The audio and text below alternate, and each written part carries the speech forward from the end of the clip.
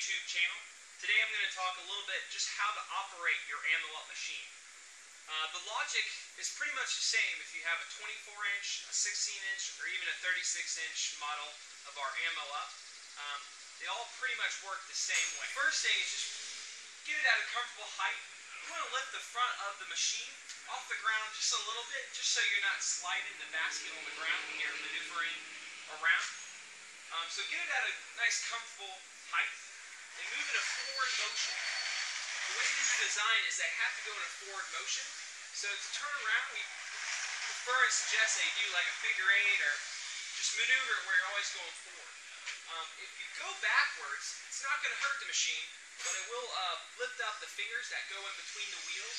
And if that happens, sometimes you have to bend down and push it back into the wheels.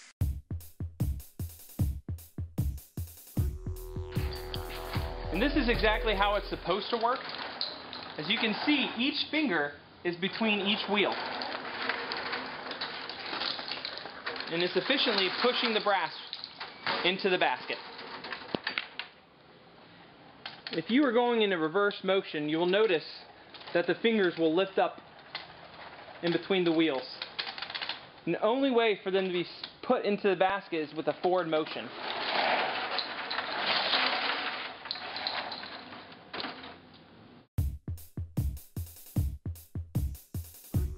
Very important that you're always going in this one direction. And one way, only our brass units, they come with this extractor. This extractor tool is always usually on the right side of the machine on the handle. But it's there for getting any kind of jams that could potentially get stuck in between these fingers right here. So you only need to take it out if you get a jam or not.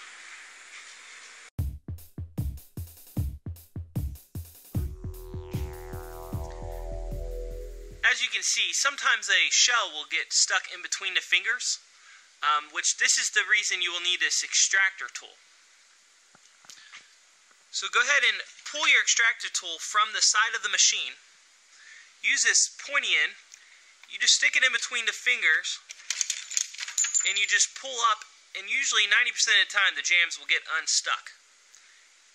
And then you can go ahead and just holster your extractor tool back in a holster.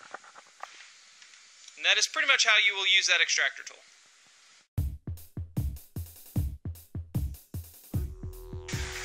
You fill up the basket full of your brass or shotgun shells, whatever kind of AmmoUp machine you have. You first is just unsnap these fittings right here. First you put a little bit of weight, flip the baffle over, you just lift the basket and empty it into whatever you like. And then to put it back, just reinsert, flip the baffle, and go ahead and snap the stability bar back onto the handle. And then you're ready to go, just to pick up some more AmmoUp.